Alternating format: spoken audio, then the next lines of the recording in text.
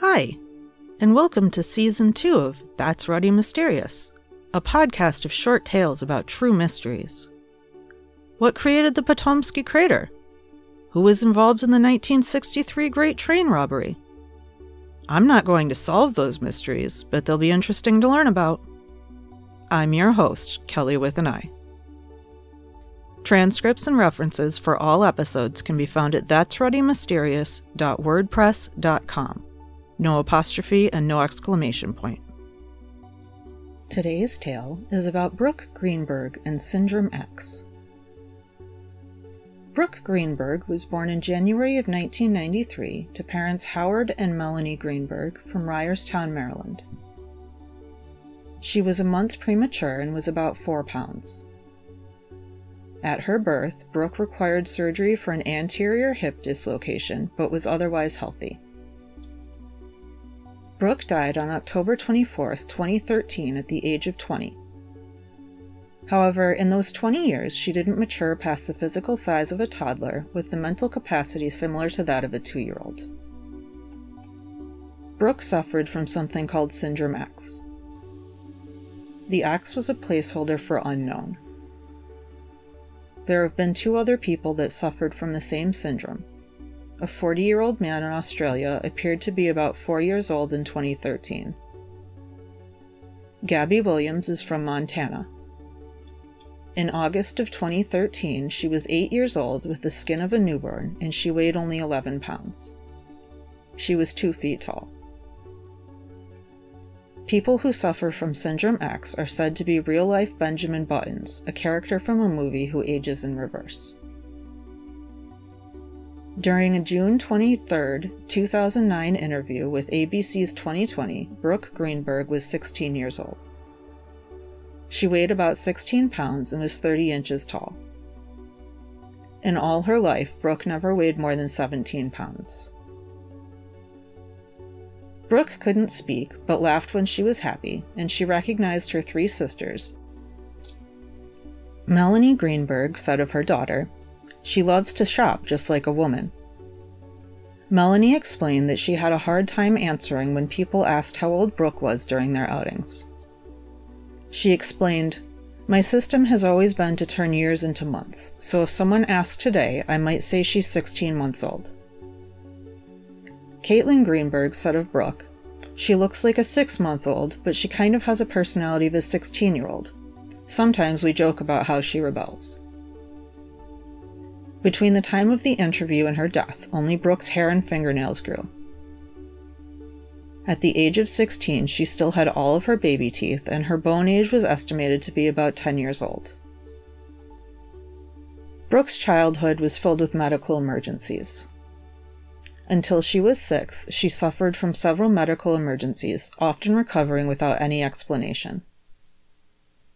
Brooke had 7 surgeries for perforated stomach ulcers. She suffered from a brain seizure, followed by a stroke. Strangely, weeks later, there was no apparent brain damage noticed. At the age of 4, Brooke fell into a lethargy that caused her to sleep for 14 days. She stopped growing entirely between the ages of 4 and 5. Doctors found a brain tumor and told Brooke's parents that she wouldn't survive. The Greenbergs bought a casket for Brooke, sure that she would not survive. Howard explained to ABC in the 2009 interview, "We were preparing for our child to die. We were saying goodbye, and then we got a call that there was some change, that Brooke had opened her eyes and she was fine. There was no tumor. She overcomes every obstacle that is thrown her way." Telomeres are a region of repetitive DNA sequences at the end of a chromosome. Every time a cell divides, the telomeres become smaller. Eventually, the cell can no longer divide and the cell dies. It's believed that telomeres are linked to aging. Richard F. Walker is a retired medical researcher from the University of Florida Medical School. He's an endocrine physiology specialist. Walker has studied Brooke's case since she was 2 years old. He believes that the X chromosome may be related to Syndrome X, but this only explains the girls who have had the syndrome. Walker says that Brooke's telomeres correlate to her actual age. He also says her second X chromosome was not damaged. Walker compared Brooke's genetic code to that of other children. He said that Brooke's body doesn't develop altogether, but instead is independent parts that are in sync. There are no chromosomal abnormalities or genetic syndromes that can explain this growth. Walker told abcnews.com, "In some people, something happens to them, and the development process is retarded. The rate of change in the body slows and is negligible. There have been very minimal changes in Brooke's brain. Various parts of her body, rather than all being at the same age, seem to be disconnected." Walker wants to figure out what is wrong with the children who suffer from Syndrome X, as well as if other family members could pass on the genes for this syndrome. Walker also studied Gabby Williams from Billings, Montana, who only weighed 11 pounds, as well as a man from Florida who was 29 years old but had the body of a 10-year-old. Both never seemed to age. Walker said, "My whole career has been focused on the aging process. My fixation has been not on the consequences, but the cause of it." Eric Schadt, the director of the Icahn Institute for Genomics and Multiscale Biology at the Mount Sinai Medical Center in New York City, said, "It was a pretty amazing genotype that she had, suspended development and lack of aging on the outside. It sounded pretty amazing, and the more I checked it out, the more interesting it became." Schadt thinks it's possible that Brooke's genes are the secret to aging. He sequenced Brooke's genes and found 3 mutated genes that had not been seen before. 2 of the 3 genes may be related to aging.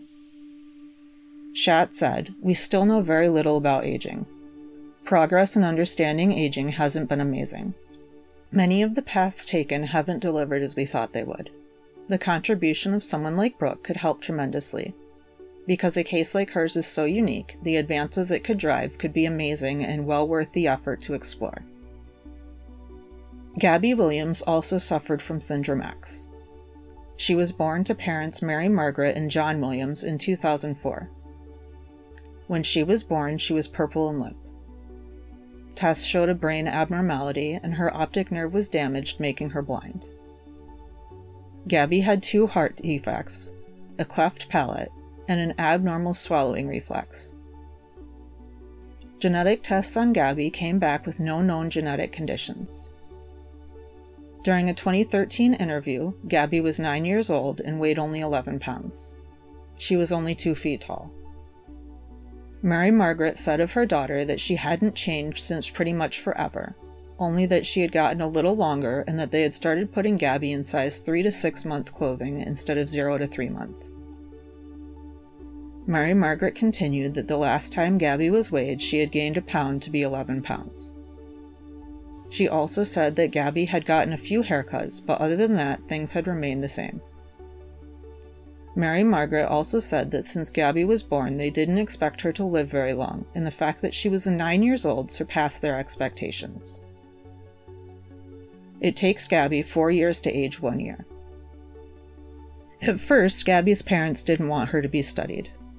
They are Catholics and believe that we are meant to age and die.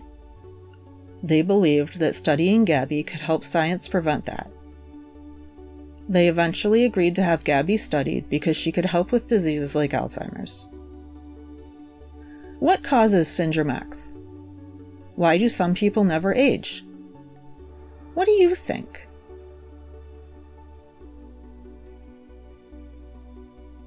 Thanks for listening to today's episode of That's Ruddy Mysterious. I'm your host, Kelly with an I. If you enjoyed this episode, leave a review and follow That's Ruddy Mysterious to be updated about new episodes. Tune in next Tuesday for another thought-provoking tale.